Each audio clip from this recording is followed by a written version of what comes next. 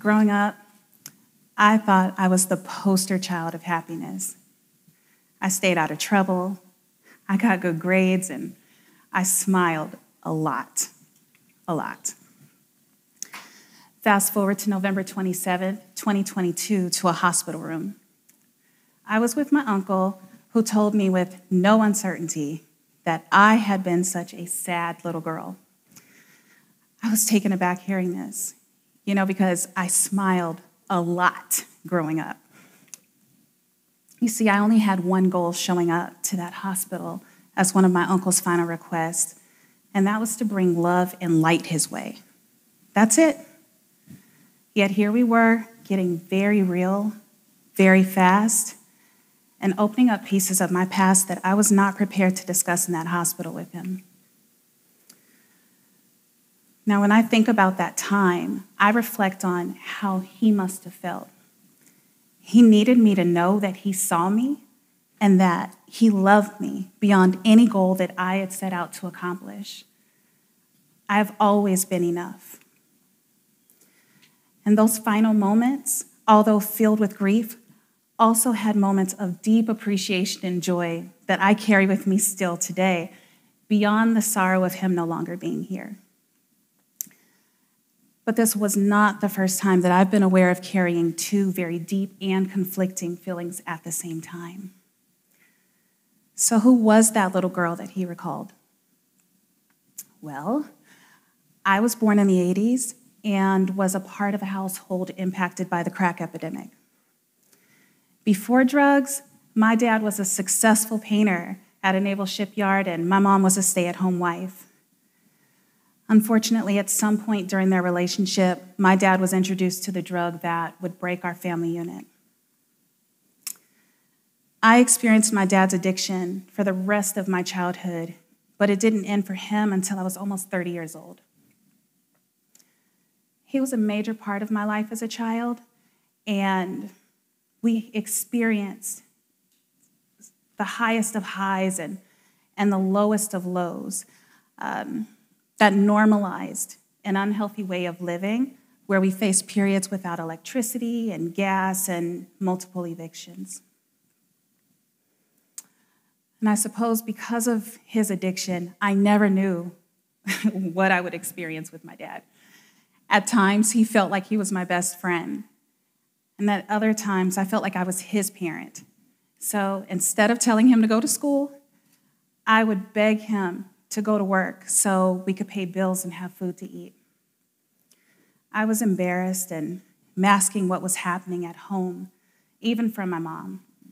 She didn't live with us, so she didn't have a clue.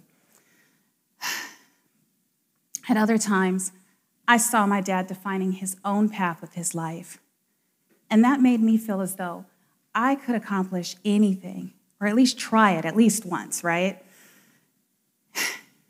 No matter how many failed businesses he tried, he never stopped believing that maybe the next business would be the one. And because of that, that's why failure doesn't scare me today. I see it as new lessons that I can apply to new and existing things. And through my dad, I witnessed lessons that I would never have to learn on my own, which led me to define my own path, try new things, and create a life that I truly wanted. His main business was a house painter, and he had this really incredible gift of connecting with people. Maybe I got that from him. And it helped him to provide for us. When he did secure these gigs, he introduced me to individuals living these opulent lifestyles, or what I believed to be opulent lifestyles at the time. And they embraced me, and they shared their time. And I saw glimmers of my future in them. I saw the possibilities beyond my current circumstances. And you know what? I am really proud of my dad. He didn't finish high school, and he was so proud of me for being smart. He used to have me write common sight words on a piece of paper so he could write estimates and contracts for his clients when I was a kid. Both of my parents only had one goal for me, and that was to graduate high school. Check. He also earned his GED years later and became a licensed contractor. Now, my current state, decades later, is a direct result of what I experienced growing up. I experienced moments of deep sorrow and waves of resilience and joy. And with so much out of my control, it shouldn't be any wonder that I work hard to find and hold on to joy whenever and wherever I can. Joy has always proven to be around the corner of my sorrows. But it's those spaces in between that I continue to explore today. And I've come to realize it and recognize it and celebrate the highs. And I can acknowledge the lows. But choosing joy amidst adversity is an art that I curate every day. I've come to think of it as resilient joy. You know, that joy that still finds its way to me no matter what else is going on. It's that kind of joy that holds on tight. For instance, when I think of resilient joy, I see my oldest son, Gerard. He has a few disabilities, including autism, epilepsy, and adrenal insufficiency. He's truly oblivious to the world and how others may experience him. Instead, he walks with an incredible sense of pride and confidence and stands firm in the decisions he makes for his life. And in turn, I celebrate all of his wins, no matter how big or small, because I see the joy in the miracle of his life. This doesn't mean that as his mother, I don't experience sorrow. There is nothing beautiful about watching your child suffer through seizures or adrenal crises. This is a part of the in-between where joy and sorrow coexist. My son Gerard has been a source of joy for me, and his silent pride and his contagious smile continue to motivate and inspire me to keep moving forward and celebrate my joys and the joys that others share with me. In recent years, I've come to see myself as a practitioner of joy. But the funny thing is this: I've been on a joy-seeking journey my whole life. But I thought that this all began with the pandemic. What I've come to realize is that the pandemic was my first opportunity to just be still, to just stop, and to just be, maybe for the first time in my life. One of my dear cousins once told me that my staying busy and setting so many of my goals was a trauma response to my upbringing and the desire to never repeat it. What? But you know what? She was right. She was right. I spent so many years building my skills, completing my doctoral degree, and climbing this professional growth ladder. As a military spouse, a first-generation college graduate, a mom of two, one son a special needs adult, and a person living with disabilities myself, I felt that so much of my time consisted of supporting others and making it work, whatever it may be. And while I was navigating moments of sitting still within the pandemic, I encountered new experiences at work as well. Everything was shifting, and it brought me back to pieces of my childhood that were just out of my control. I was quickly losing sight of myself and knew that I would need to make some changes fast. So I decided to lean into what I knew best, and that was finding my joy. Only this time, it was different. I knew that I needed to be much more intentional about how I captured it. I toyed with the idea of starting a joy jar. You know, one of those jars, you write down your joys, you put them in the little jar, maybe you pull them out and read it and say, oh, joy, and then put it back, right? But I decided to buy a journal instead. And I couldn't imagine back then where it would lead me today. My goodness. Okay, So the more I journaled about my joys, the more I saw that joy was all around me. And I could no longer keep this goodness to myself.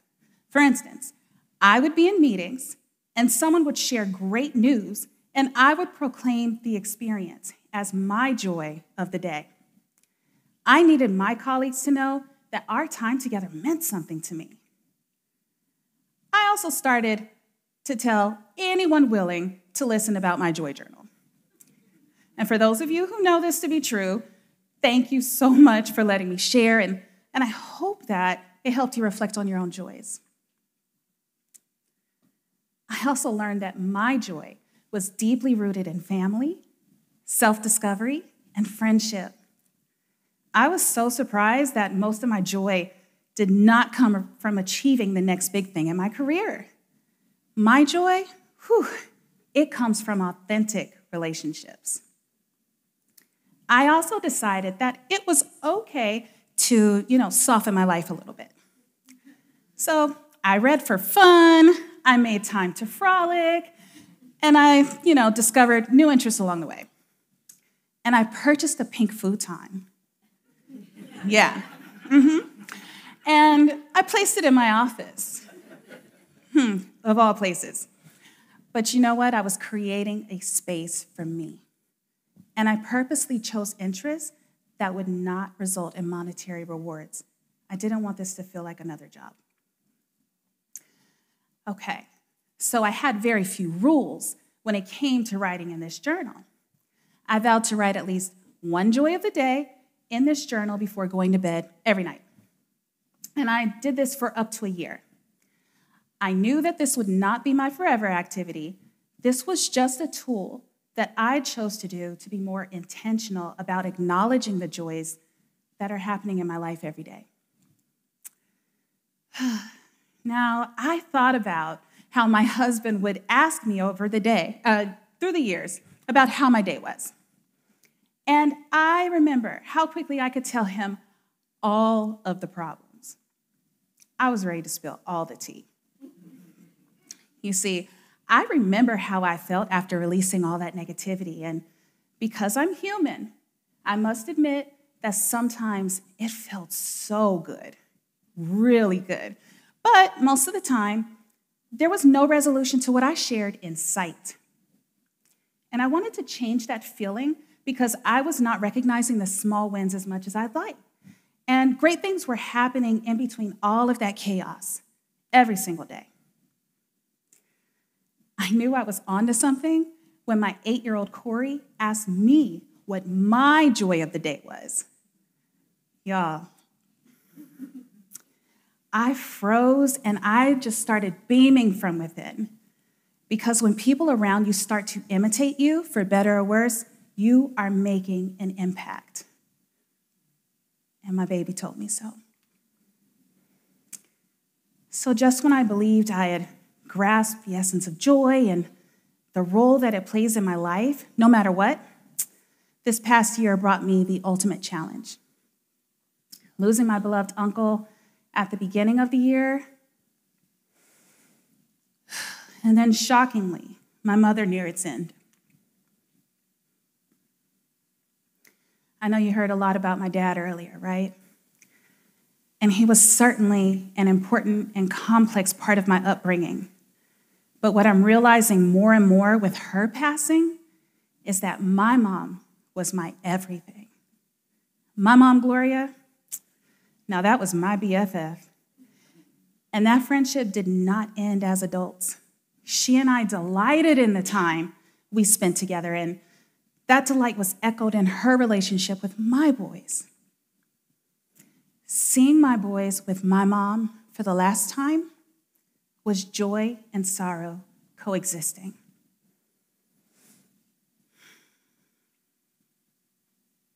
In hospice, she fought to sit up and act like she was okay, even apologizing for needing to lay back down.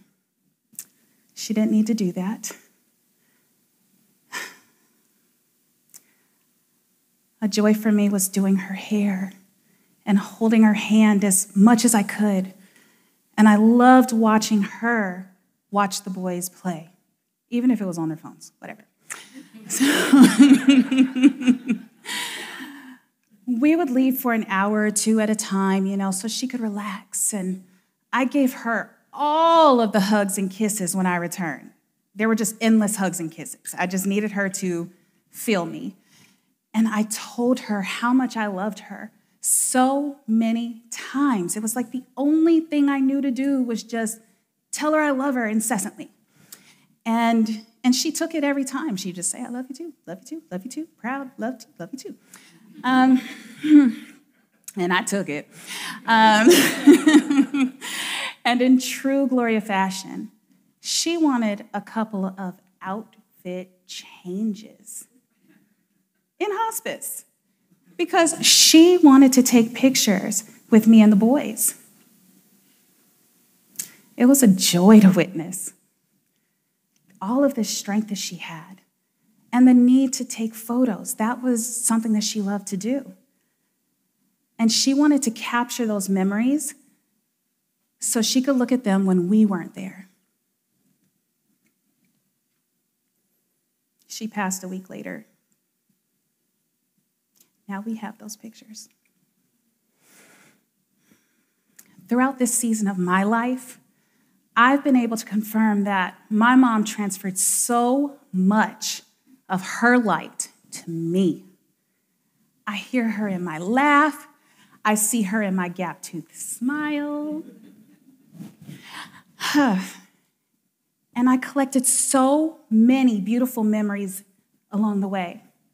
And yes, I am grateful that her joy is mine. It is mine. It is mine. Her ability to harness joy at the saddest part of her life confirmed that my mom could feel deep, radical joy from me and others while experiencing personal sorrow and grief for herself.